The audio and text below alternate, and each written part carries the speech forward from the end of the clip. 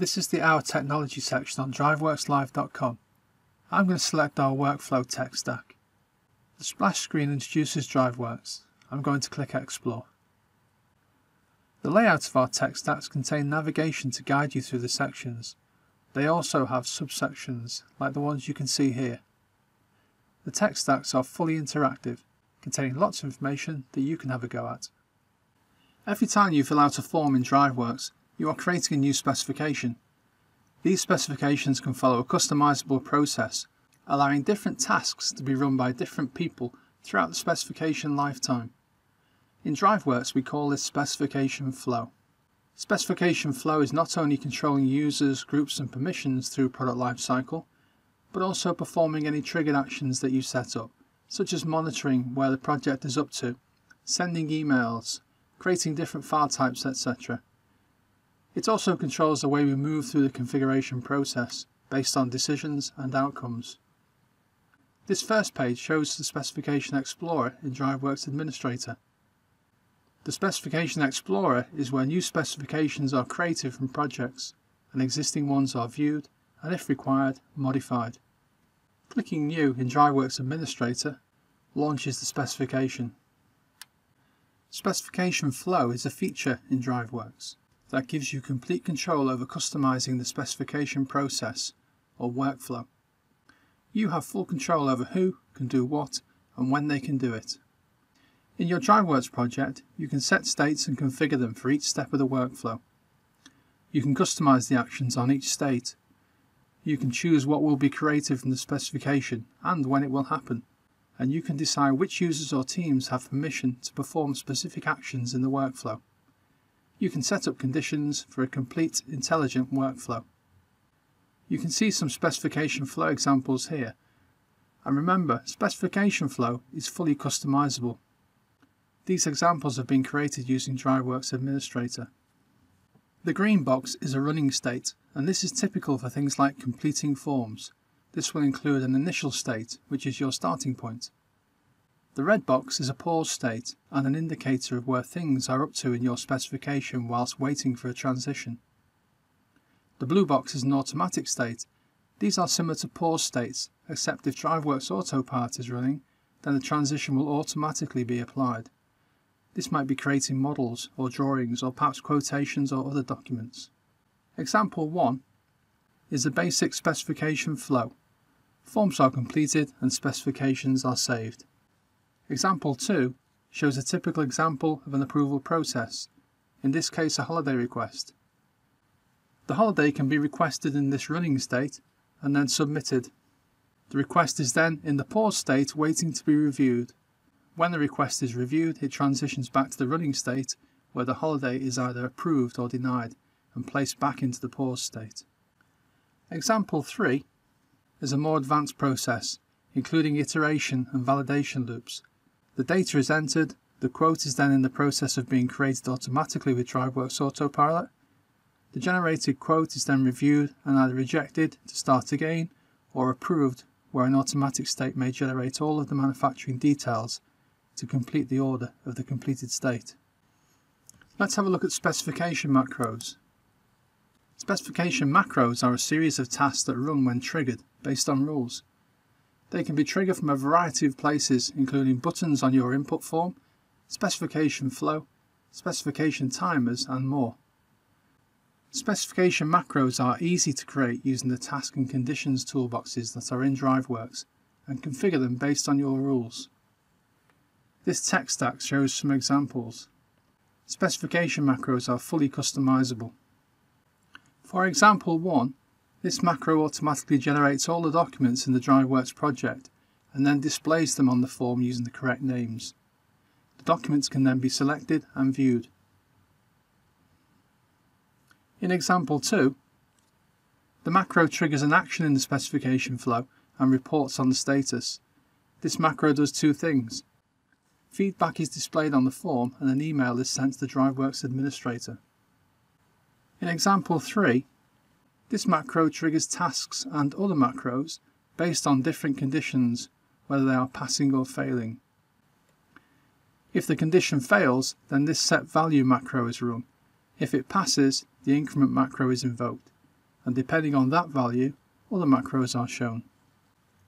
Don't forget, if you click Help on any of these tech stacks, it will launch our comprehensive help files, in this case giving you lots of information about specification macros, as you can see here. We can view this in more detail starting with section 2, which is Specification Flow. Specification Flow consists of 3 subsections: states, transitions and operations. Let's start with states.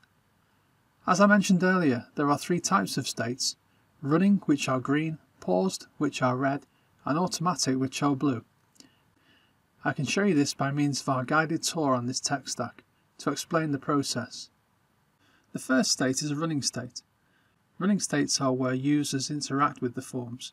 These are shown in green. In this example, the running states are data entry and reviewing.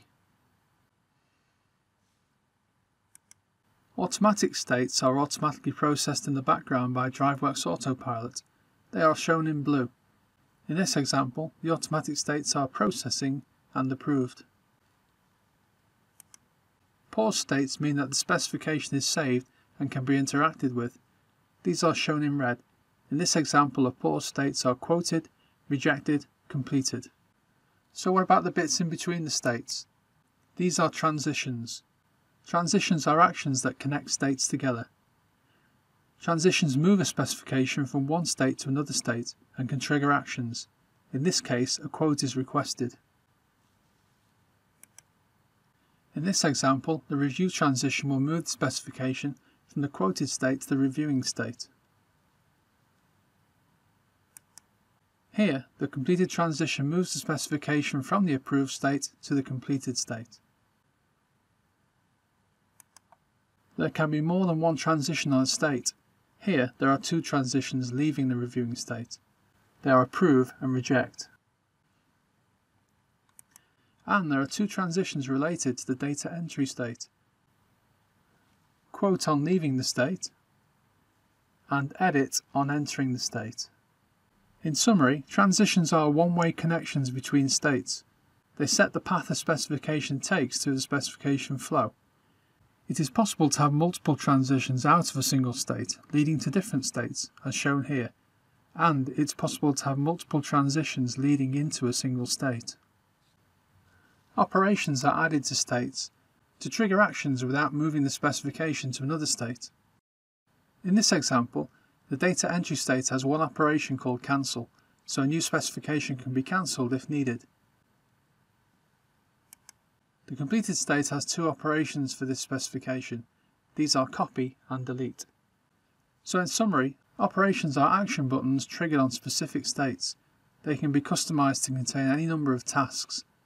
The most common operations created are delete, copy and archive, but they can be any action you wish to happen in the specification.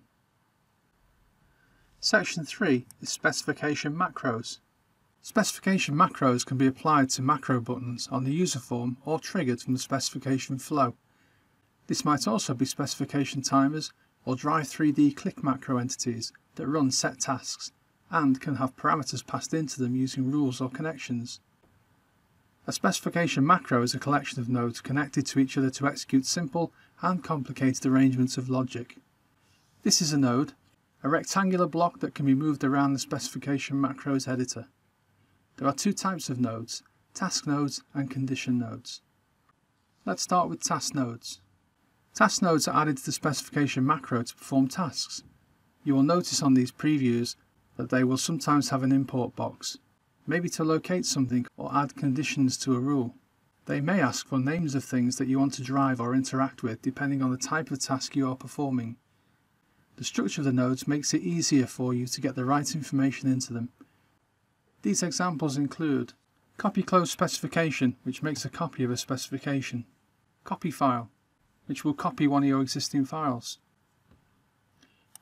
delete simple table rows will delete any data from a specified row in a nominated simple table, drive constant value gives a value to a constant that you can create and then select, increment revision number, which might be run every time something is changed, creating a new revision number. Release emails, which will send a specific email based on rules, perhaps to someone in a different team to inform them of a new job status. Refresh Table will make sure that the specified table is up to date, and Run 3D Preview will allow you to preview a specific Drive 3D document when triggered. There are many more task nodes. Condition nodes are added to a specification macro to decide which other nodes should be executed. In a specification flow, these are used to produce a pass or fail, which can take the flow into a new direction. These examples include check value, which determines whether a value is true or false, resulting in a pass or fail. Application type determines which module of DriveWorks is currently running. Specification type, which checks if the specification is new, existing being edited, or a copy, which might be useful for revision control. Is archived, checks to see if the specification has previously been created and archived. Is child specification, which checks to see if the specification has been generated as part of a list within another project. And is specification cancelling, checks to see if the current specification has been cancelled, which maybe will perform different tasks accordingly. Nodes have connections with inputs and outputs. These are represented by coloured orbs called connection points.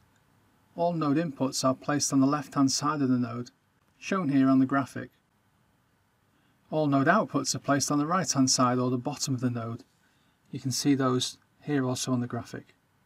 There are two types of input, green ones for navigation and black ones for data. At the bottom are status task-based outputs that change the navigational flow depending on whether the task was successful but contained a warning, or failed. Navigation conditions, the green orbs, control in what order nodes are executed. There are some examples here. When order matters, so nodes are triggered one after each other. When the order doesn't matter, the nodes here are connected together. When the order sometimes matters, so a node is being run dependent on the result of one of the previous nodes. Resulting from a condition, when a node runs based on a condition, in this case pass or fail, or resulting from multiple conditions. So these are all set to if passed. Sharing conditions. If the result of a node is passed, then the navigation can lead to multiple nodes. And reacting to the task's status, so in this case a task has failed, so an email has been sent to someone to inform them of the error. Data connections are the black orbs. These connections pass data from one node to another. These examples include showing a list of released document names that have been generated, and also storing the name of the current form, which is particularly useful for creating navigation in your workflow. For instance, the forward and backward arrows in our text stacks need to know the name of the current form to show the next and previous.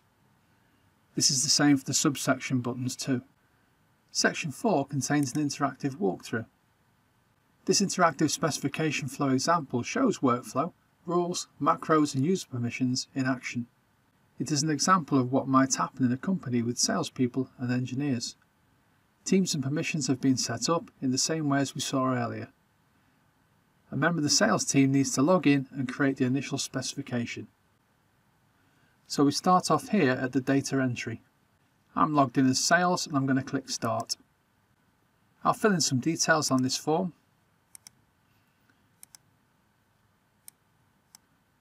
And click quote.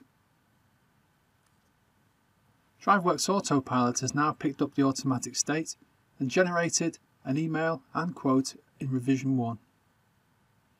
The specification is saved in the quoted state. Only members of the engineering team can see and control the review transition, so we must log in as a member of the engineering team to continue. I will do that by pressing here. So I can now review the specification. So I can see the form here. As a member of the engineering team, I can approve or reject the specification. This choice will determine which transition the specification follows. I'll click reject. So the specification has been rejected and a notification email has been sent. A member of the sales team will now need to make changes to the specification. This will increment the specification revision number. I'll log back in as sales. Go to the edit button and just make a change. And just click quote again. So DriveWorks Autopilot kicks back in and generates 2 revision quotes.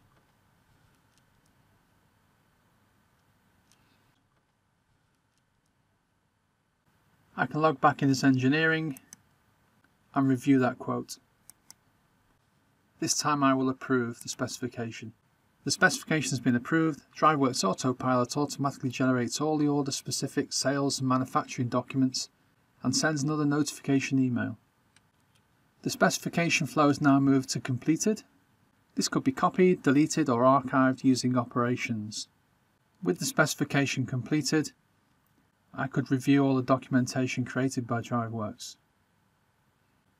This interactive walkthrough is a great way to see an example of a workflow in action. Section 5 looks at ease of implementation.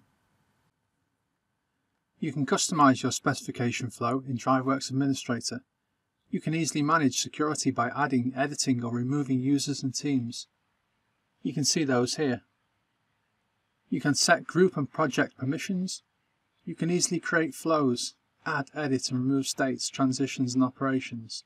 Set teams permissions and conditions for transitions and operations.